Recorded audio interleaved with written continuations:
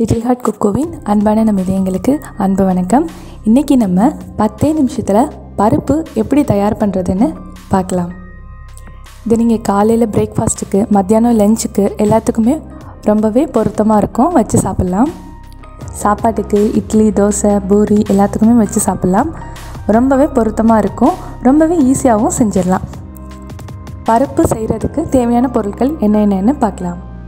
1 cup துவரம் பருப்பு, 10 சின்ன வெங்காயம் நான் பொடியை நறுக்கி வச்சுருக்கேன், கருவேப்பிலை, ஒரே ஒரு பச்சை மிளகாய் 2 கீறி வச்சுருக்கேன்.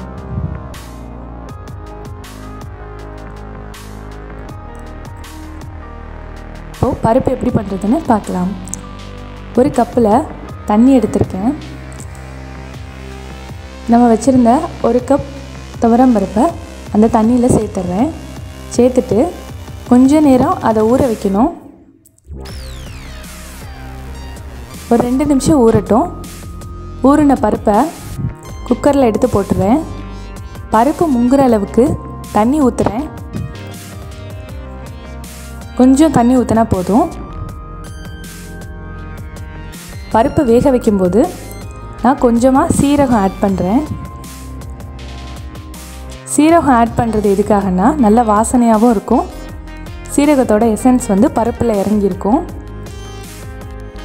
கொஞ்சமாக மஞ்சத்தூளும் ஆட் பண்ணுறேன். ரொம்ப வாசனையாக இருக்கும். ரொம்பவே நல்லா இருக்கும். பருப்புக்கு நல்ல மணம் கொடுக்கும்.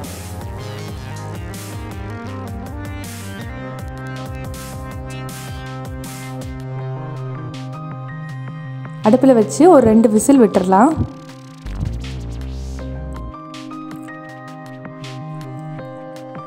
அடுப்பில் ஒரு பேன் வச்சு நல்லெண்ணெய் கொஞ்சம் ஆட் பண்ணுறேன்.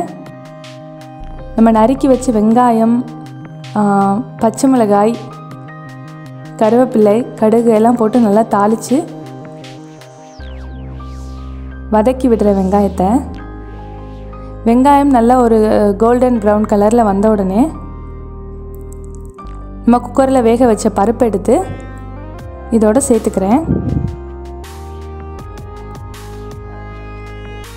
பருப்பை சேர்த்து நல்லா கிண்டி விடுறேன்.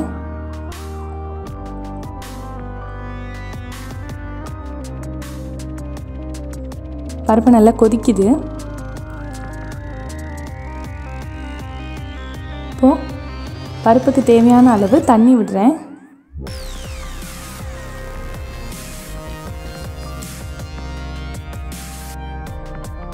பருப்பை நல்லா கொதிக்க விடணும். நல்லா கொதிச்சிருச்சு. இப்போது கரண்டிலேயே நல்லா பருப்பை மசிச்சு விடணும்.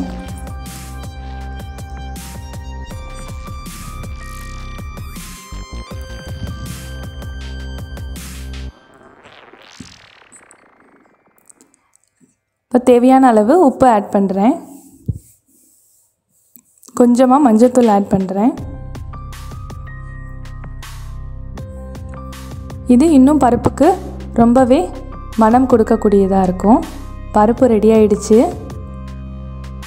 துவரம் பருப்பு நமக்கு சரிவிகித உணவை தர்றதோட கொலஸ்ட்ரால் கொஞ்சம் கூட இல்லை. ஹை ப்ரோட்டீன், ரிச் ஃபைபர் அதிகமாக இருக்குது. இதில் விட்டமின் சி, நார் சத்தும் கூட அதிகமாக இருக்குது. அதனால் தினமும் இதை உணவில் எடுத்துக்கிறது ரொம்பவே நல்லதும் கூட. உங்களுக்கு இந்த வீடியோ ரொம்ப யூஸ்ஃபுல்லாக இருந்துச்சுன்னா லைக் பண்ணுங்கள். இதை நீங்களும் உங்கள் வீட்டில் ட்ரை பண்ணி பாருங்கள். 10 நிமிஷம்தான். 1 கப் பருப்பு இருந்தால் போதும். இதை ரெடி பண்ணிடலாம்.